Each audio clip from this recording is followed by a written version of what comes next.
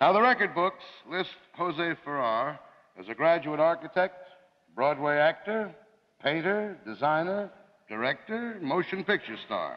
In fact, he's done everything from building a bridge to switching to Calvert. José Ferrer, ladies and gentlemen.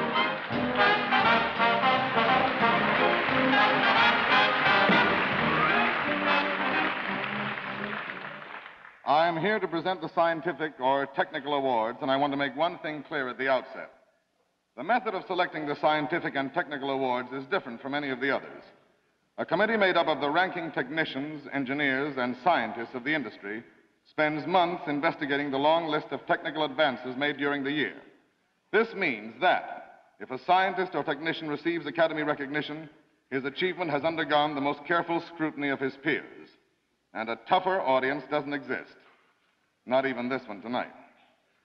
The statuette, or Oscar, for scientific and technical achievement is not given annually. It is presented only when a giant forward stride has been made in motion picture science. Tonight is only the 6th such presentation in the history of the Academy. Up until a short while ago, all 35mm motion picture film in general use was inflammable. It had been a continuing hazard to the thousands of people all over the world who work with film. Also, it was a threat to our archives, that great mass of contemporary history which has been recorded on film. After years of effort, a new type of improved safety film has been introduced. For that achievement, the development and introduction of the improved triacetate safety-based motion picture film, the Oscar has been awarded. Will Mr. Emery Hughes accept the Academy Award for the Eastman Kodak Company?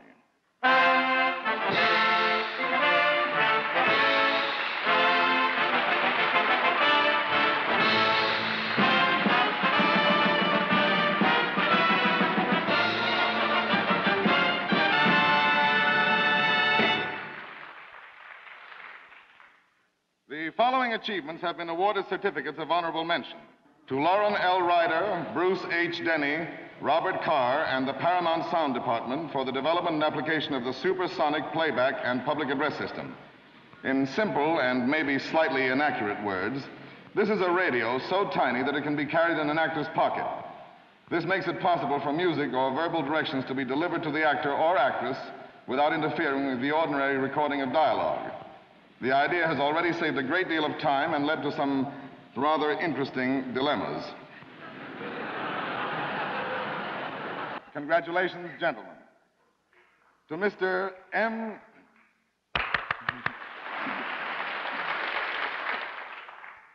M.B. Paul for the first successful large area seamless translucent backgrounds. Now, this one is involved. Broken down, it means that when you see one of those scenes with two lovers on the veranda and the Manhattan skyline in the background will look better from now on.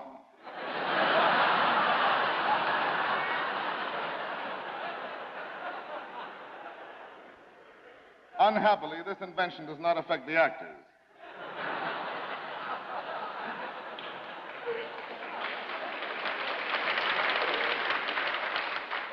Anyway, congratulations to Mr. Paul.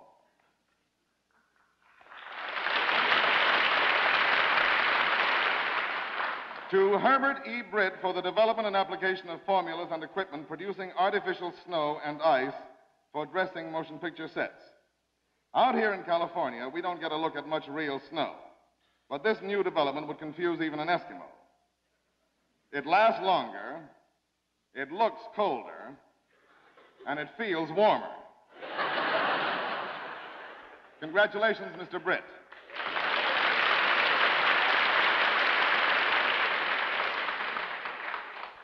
To Andre Coutin and Jacques Matteau for the design of the Éclair Camerette.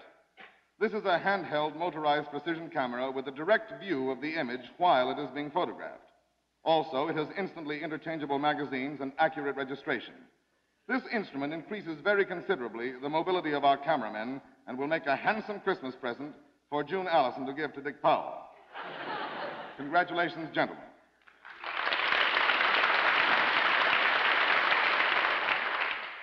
To Charles R. Daly and to Steve Chillag and the Paramount Engineering, Editorial, and Music Departments for the new precision method for computing variable tempo click tracks.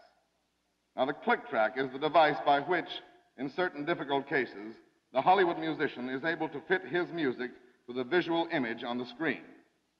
These engineers have turned a long, time-consuming task into a simple, rapid operation, and for the first time made it possible for Hollywood musicians to get home on time for dinner.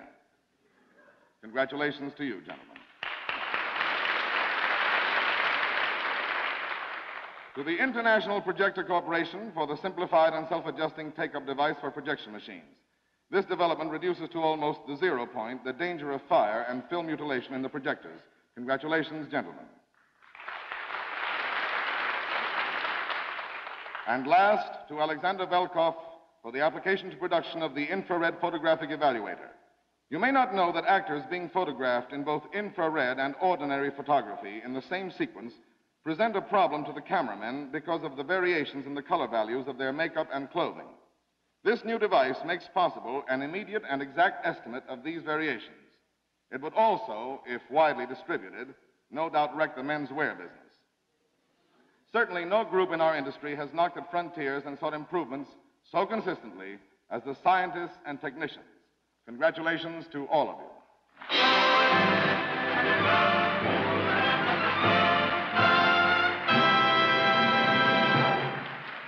And congratulations to you, Joe.